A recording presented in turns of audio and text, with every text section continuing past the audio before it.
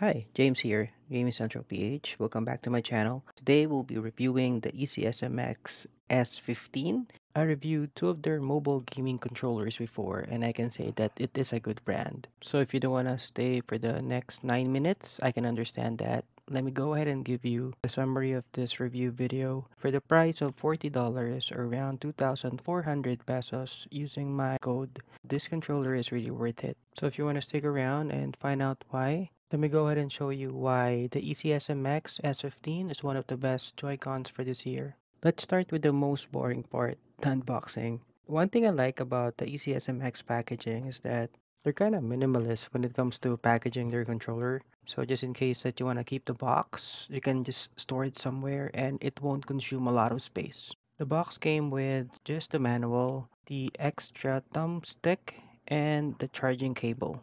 Of course, the controller. Buttons are all tactile, they're kinda mechanical. They call it mecha keys. So it's all clicky buttons. The back part has four buttons. It also has this grip feature that is molded into the controller itself. Trigger buttons are all mechanical, so just in case that you would wanna play some shooter games, you won't have the satisfaction of like firing a gun. Instead, you'll have short distance press buttons. The S15 can also wake up your Nintendo Switch. Not sure if this is important, but the Nintendo Switch can recognize it as a gray Joy-Con.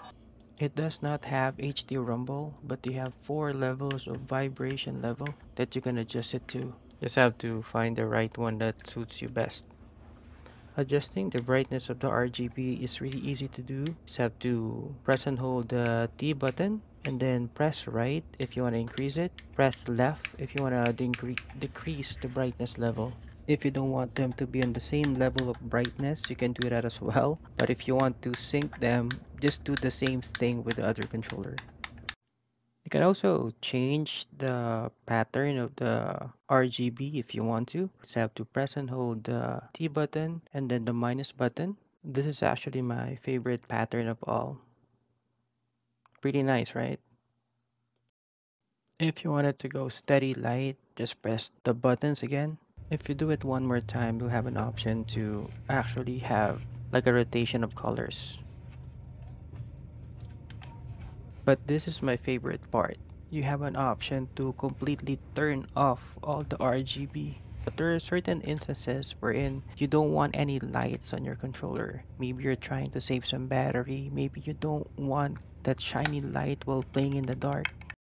How about you? Do you prefer no lights at all? Do you like the breathing pattern, the solid light, or maybe the multicolor one? Which one do you prefer? The EasySMX S15 also advertised that they have a stand. So I was actually wondering what kind of stand are they pertaining to? So it turns out this is just the back part of it wherein you can just lay flat the controller in a surface. Yeah, it can't stand on its own. I really love the D-pad of the EasySMX S15, though it's kind of elevated. It's kind of in the upper side. It has a tactile feel to it. It's very mechanical like buttons. And if you've seen my previous reviews, you probably know that I'm very particular when it comes to D-pad. Build quality is pretty nice. You can really see that this controller is actually made out of premium materials. It also fits great in the Switch tablet. It doesn't wiggle, so it's really nice thanks to its zipper-like railings. You can also program multiple buttons or macro buttons at the back part of the controller, just in case that you want to maximize all the buttons. You can also change the thumbstick. They do have an extra longer thumbstick just in case that you wanna play first person games. A longer stick can benefit your gameplay. It's also very easy to install, and don't worry, since they do have the Hall effect sticks, you're not gonna be experiencing some drifting. I'll be explaining the other features and my experience in using this controller while playing games. If I'm not mistaken, they're actually using crystallized buttons for their face buttons. So the A, B, X, Y buttons, they will never fade. The gyroscope is pretty much spot on as well. And as you can see right now, I'm using a Nintendo Switch version 1. So it's compatible to version 1, version 2, and Nintendo Switch OLED. It can also support Amiibo or NFC. Just so happen that right now I don't have any Amiibos lying around. Since they're using Hall effect triggers, so it's just short distance, you don't have an option of getting a full trigger, but it's actually okay. I did mention earlier that the D-pad for the EasySMX S15 is actually one of the best in the market right now, thanks to its design. If you are familiar with an Xbox Elite controller, it's somehow similar to that D-pad. It's also not hard to press. I really like it. It's really soft. So the D-pad that they're using here is 100% Hadoukenable. I also would like to note that I've been switching different Nintendo Switch all throughout the video. I've been using a V1, V2, and Nintendo Switch OLED. Good thing the Easy SMX has this memory feature wherein whatever settings you have set on the controller, if you're gonna be moving to a different tablet, it will stay on.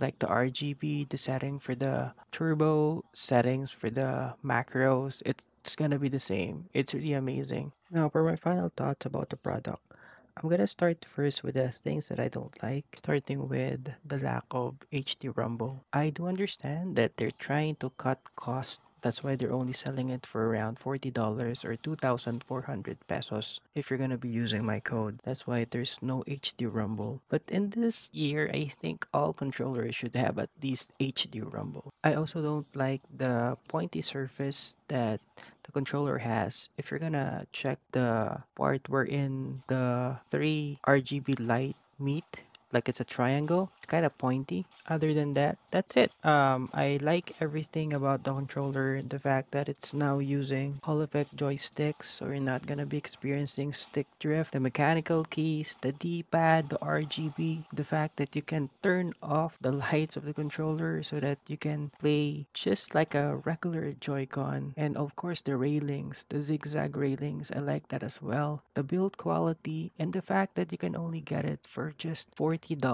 if you're gonna be using my code. So just in case that you're interested, you can go to the website of ECSMX. Just to let you know, I'm not getting any commission for this one. I think my code is actually the highest that they can give when it comes to discount, simply because I'm not getting anything out of this. There's no affiliate links or whatsoever. So if you've reached this part of the video, I just want to say thank you for staying until the end. I really, really appreciate you. Just in case that you have the time, please don't forget to like and subscribe. I do have a whole lineup of videos coming up, so please stay tuned. And lastly, this video is not sponsored or whatsoever.